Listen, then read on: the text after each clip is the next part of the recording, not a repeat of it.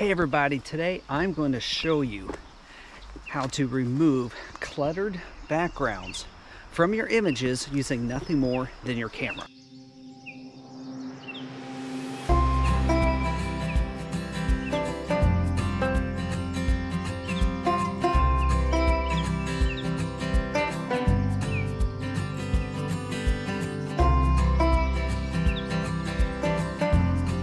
So this almost an island.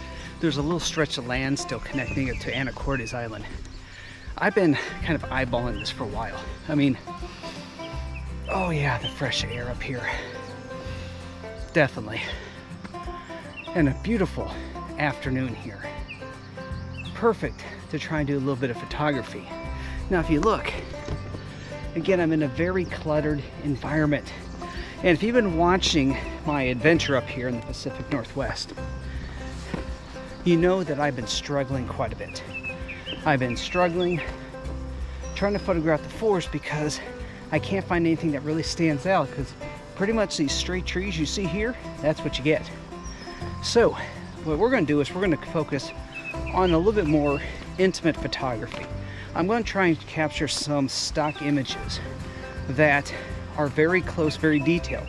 And in the process, we're going to be able to abstract a lot of this background. We're going to be able to minimize it so that we don't have a lot of work to do later in Lightroom, and whatever we choose as our subject stands out. I just have to find something that's a good subject for us to photograph. Whew. And yes, I am going uphill right now.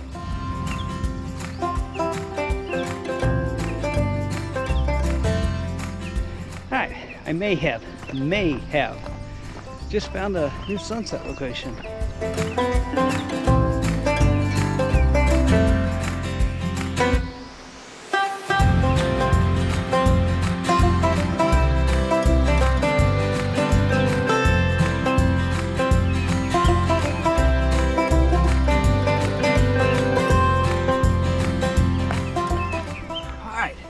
Well, I'm going to explain to you guys a little bit about how this trick is going to work.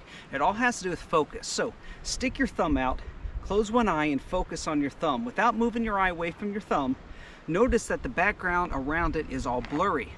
Now, shift your focus to the background, and you'll notice that your thumb is blurry. It all has to do with focus, and that's what we're going to be doing with the camera.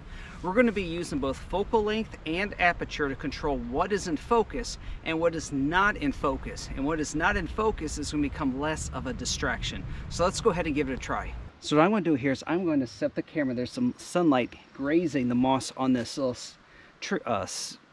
piece of wood, whatever, bark coming out of the tree. I'm going to leave this area over here off to the left open as copy space for graphic artists. So let's go ahead and set the camera and see if we can get this shot.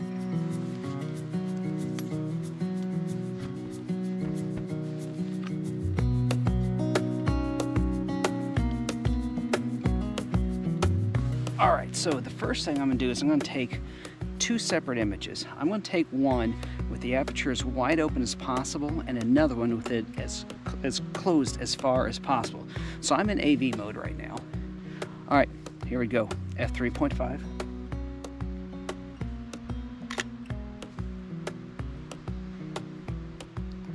And now,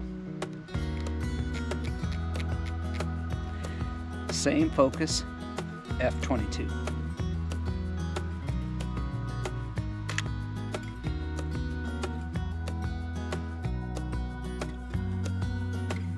Take a look at these two images. At f3.5, the background is blurry. At f22, the background is more in focus. The smaller the aperture, the greater the area that is in focus, also known as the depth of field. Next thing we're going to do, we're going to change it up a little bit. We're going to use the focal length of the lens. So I'm going to change my f-stop to what I normally do, which is around f9. Focus on that stump.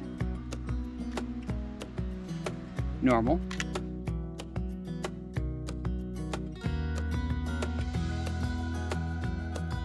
And now, let's use the zoom lens. This is actually what I think is the most effective way to do it. Take a look at that background.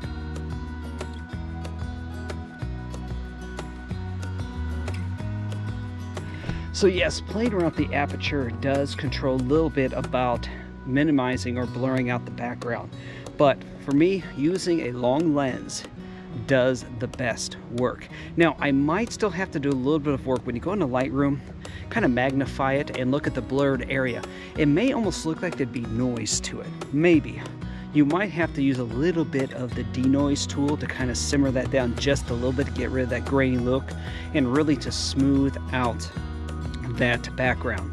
Well, I want to continue going around here and see if I can get a couple more shots with that blurred background. Now again, I prefer having the long lens method as opposed to the aperture method. I think you get much better results.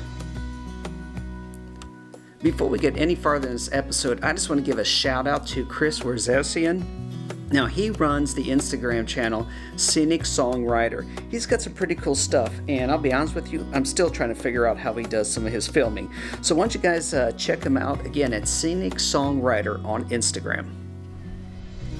Alright guys, we're going to do a little bonus here. We're going to attempt a sunset panorama.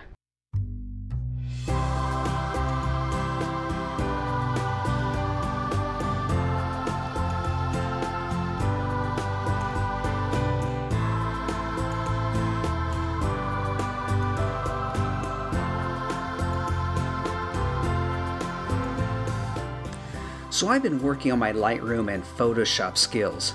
I've been studying what types of landscape images sell very well, and I've noticed that many these days have a bit of a dramatic edit to them. I'm starting to add a few dramatically edited images to my portfolio.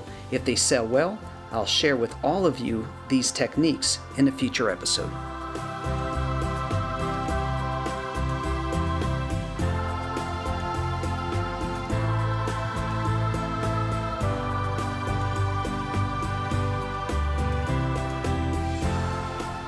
I think that's going to be it for tonight. Hey everybody, thank you for tuning in. Really appreciate it. Make sure you subscribe to this channel and click the notification bell so you know when I put up new episodes. Remember to never stop exploring, and I'll see you all in the next episode.